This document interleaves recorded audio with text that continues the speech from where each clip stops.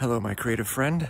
For the sake of your career, you need to, if you're not already doing it, you need to start learning how to listen to your body. I was on a call last night with one of my very best friends in the whole world who is on disability right now. And towards the end of the conversation, you could just see and hear his mind was just shutting down. Like his brain was like, I'm out, I'm done for the day, you know, which was fucking so aggravating for him. And then for me to watch it and be like, there's nothing I can do here. So when I get on here and start talking about fucking grinding and pushing and don't quit and all that kind of shit, I mean it, but you have to mean it in the context of your body, because your body doesn't give a fuck what you think. It really doesn't. I'm up here, I'm fucking hiking, you know, I'm eating my veggies, I have apps that track my veggie intake, doing all that shit, right? And still, my body could be like, you know what, today? Aneurysm, like, and there's nothing you can fucking do about that shit. You can eat all the veggies you want to. It could still happen, right?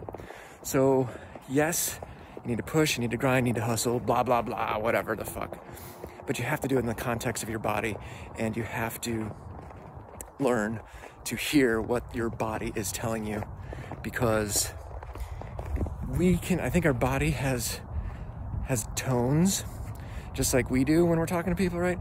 And if you're thinking in your head, okay, I gotta write that book today, I gotta paint that picture, I gotta do that thing, whatever, and your body's like, nope, not today, then you need to be able to hear that and be like, okay, today is not gonna happen, and I need to rest, right? But then there's other times when you're sitting there and you're trying to get ready to go and do your thing, and your body's like, ooh, I'm real sick, I can't do anything today, I should watch Netflix. Bullshit. Nope, you're phoning it in. I don't believe you. That's the difference you need to fucking be able to distinguish between, you know? Those are two very different types of tone of voice, so to speak. Anyway.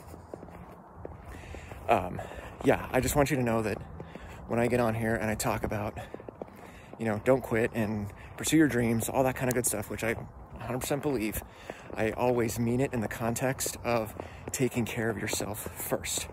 Because this is it. This is this, like an actor, this is the tool you were given to use, and you need to take care of it as best you can.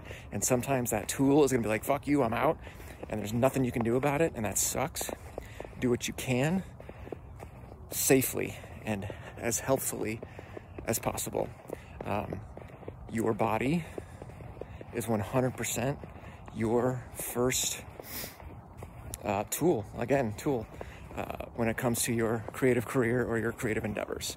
So you have to take care of it as best you can. And when it says, screw you, I'm out, okay, then you pick up the pieces and do what you can safely, okay? If today's one of those days, man, I'm really sorry. Get some rest, chicken soup, whatever it is you gotta do. Drink lots of water, you know. Try to get up off the couch if you can. Go for a walk if you can. And if that's just not that day, okay. It's cool. Write some ideas down. Do something, you know. If on the other hand, today's one of those days where like, I'm so tired and sick.